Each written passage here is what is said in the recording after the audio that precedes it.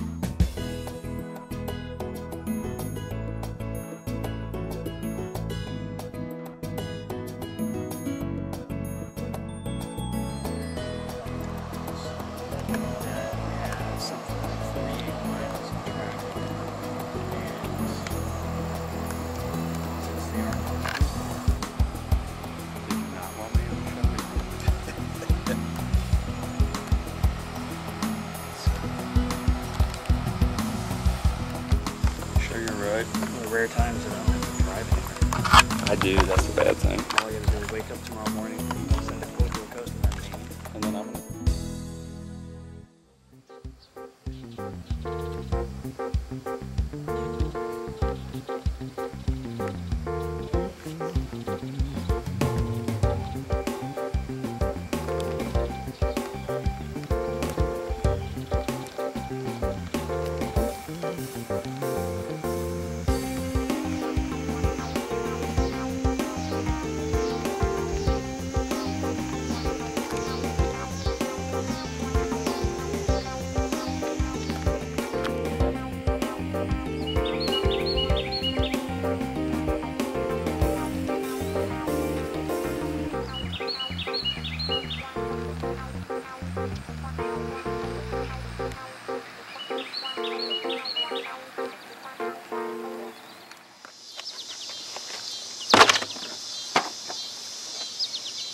Gosh, Scott, those are some pretty nice looking locomotives. Thanks, Ken.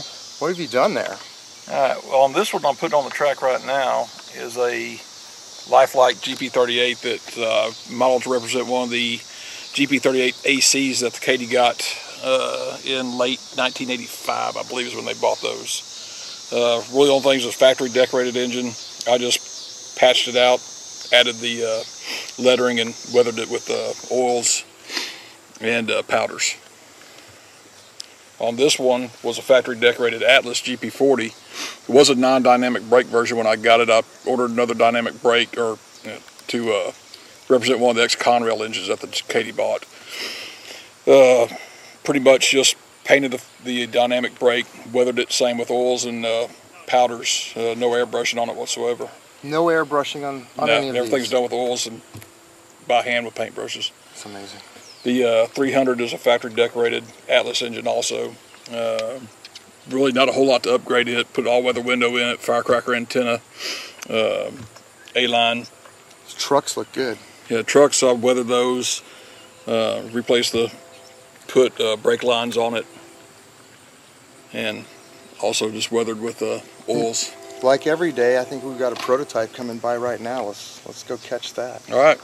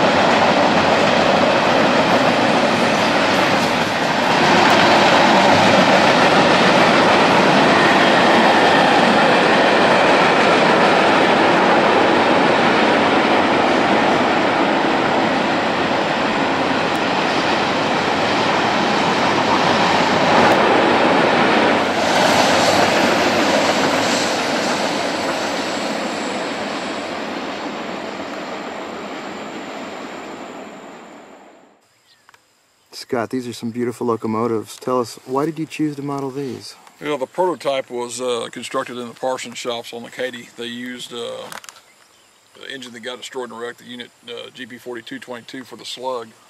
And the prototype, the 3 engines were never separated.